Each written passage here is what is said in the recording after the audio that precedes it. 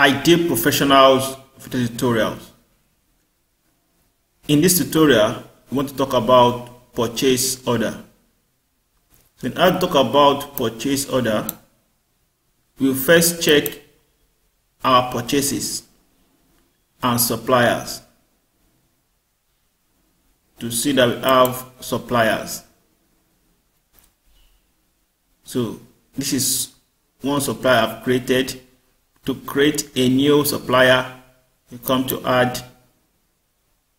When you click on add, to bring out the new supplier window where you enter the various informations. I've also created inventory. I call it LG phone. Same place, maintenance, then I went to inventory. So having created my inventory and supplier, I want to now raise a purchase order. To do that, for transactions, you go to transactions. From transaction, you go to suppliers, you go to order entry. So for order entry, you see purchase order. So once I click over, once it's open the purchase order, then which supplier am I raising this purchase order for? I will select the supplier's name. The supplier's invoice number, let's assume 1. Date 13th of December 2022. Let's select item LG phone. So it's telling me that I have 50 quantity available. How many am I selling? I can assume I'm selling 8.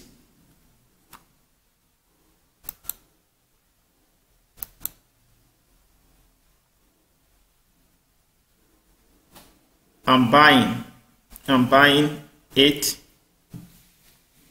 Since I'm raising for the purchase for the supplier. At what cost? At what cost? Okay, I should confirm my quantity. I'll press 8.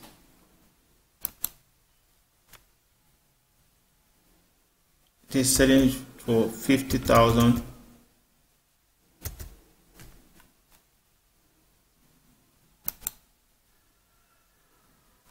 Then I'll click on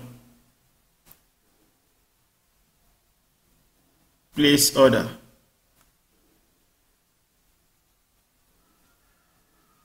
To save.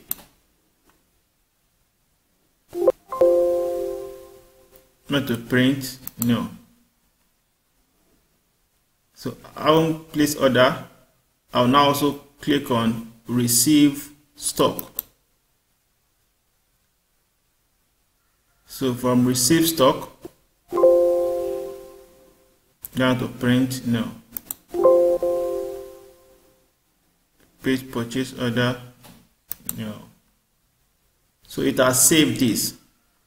But you notice that we have place order, receive stock, and we have process invoice. So if I now want to process this invoice, I'll just click on open. I click on open. Which supplier? So for it to give me the same purchase order that I just created.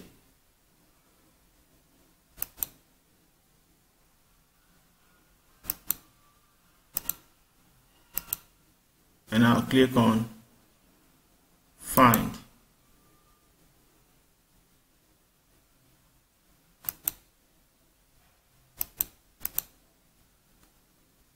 Let's click on